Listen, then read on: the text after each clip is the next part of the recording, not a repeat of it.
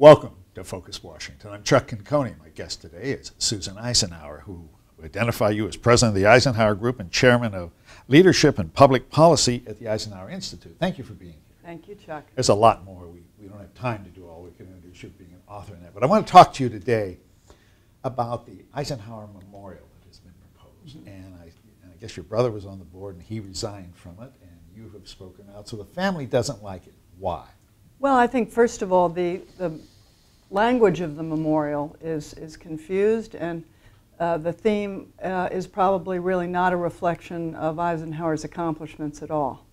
The theme is of a young boy who is looking at his future career, and these very large metal screens behind depict a landscape of Kansas.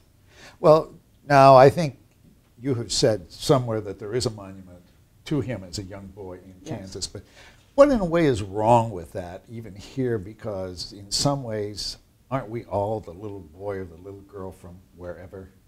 Well, I think it's a very romantic idea, but the truth of the matter is he's not been given this honor to have a memorial on the mall because he was a young boy who dreamed about his future. He's there because he liberated Europe, and he was the leader of the free world against tyranny. This is a little bit different than being a barefoot boy from Abilene, Kansas. But you know, the monument is built by Frank Gehry, who of course is controversial for the sweeping kind of structures that he did in Bilbao, Spain, and various other places.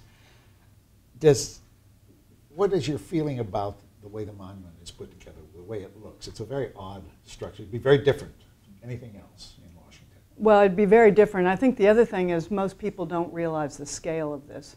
These woven metal curtains, some critics have called them iron curtains. Well, that was during his period, yes. Yeah, but they're 80 feet tall.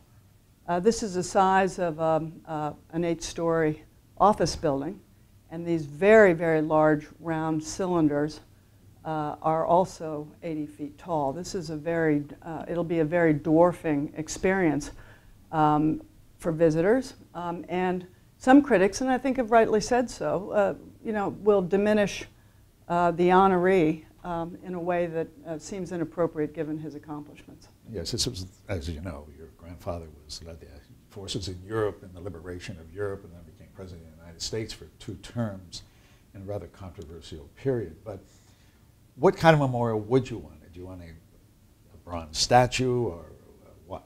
I think something simple and welcoming.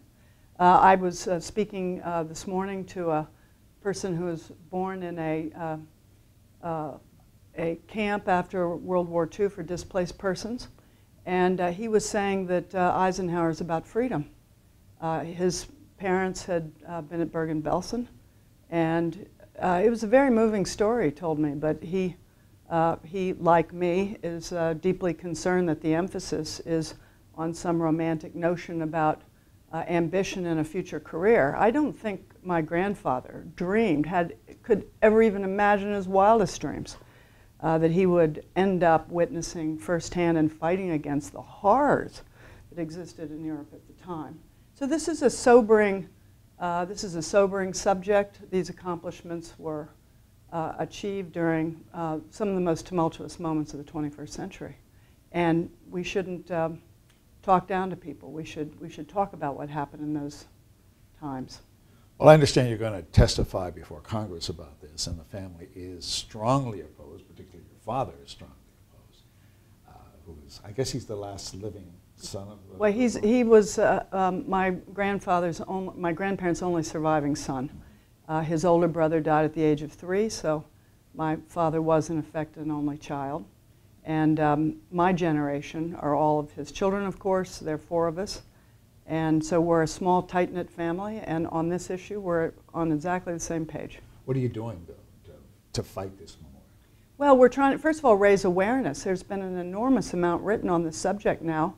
In November of 2011, nobody even knew this thing was on a fast track to be approved. And I think whenever a memorial is involved, it really is an expression of our collective memory. And this is an issue that every American not only has a right to weigh in on, but should weigh in on it if if an individual cares. It's something we're going to be living with for centuries, and so it's important we get this right. And you'll be doing it. Will the family be doing others? I mean, we're just going to have to quit here very quickly, but what will the family do specifically to try to make this work in the way you want it to work? Well, I think it looks almost inevitable that there's going to need to be a redesign. And I don't, you know, a redesign we shouldn't be afraid of. Most of these wonderful memorials I see behind you, Chuck, were redesigned. There's a marvelous exhibition at the Building Museum, National Building Museum, called Unbuilt Washington, which is an exhibition of all of the designs that were never materialized. And so there's a long history of many tries at getting something right. You're hoping that happens here. Yes. Susan, thank you very much. Thank you. This is Susan Eisenhower with me today. I'm Chuck Coney, and this has been Focus Washington.